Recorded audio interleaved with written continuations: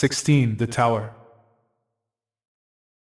The tower is a symbol of endurance, and its destruction, an allusion to sudden, maybe shocking realizations that crushes old views and persuasions, maybe the view of the whole world.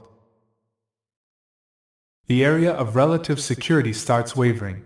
Our tower then falls, and with it the walls around us that have become too narrow.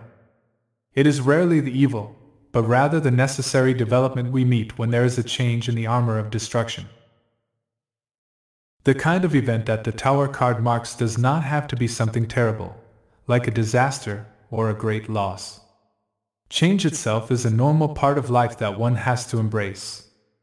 But it can sometimes strike fear, for it means that we must abandon the truths that we have known prior to this event. The old ways are no longer useful, and you must find another set of beliefs, values, and processes to take their place. So in the positive aspect, this most violent trump will mean that we proceed to learn that losing the old secure fortress of our beliefs will reward us with a major step forward.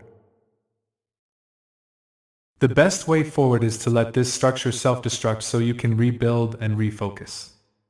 And let's be real, with a card like the Tower, you have no choice but to surrender to the destruction and chaos, no matter how unwanted or painful.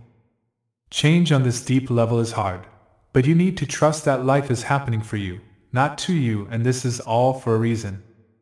This destruction will allow new growth to emerge and your soul can evolve.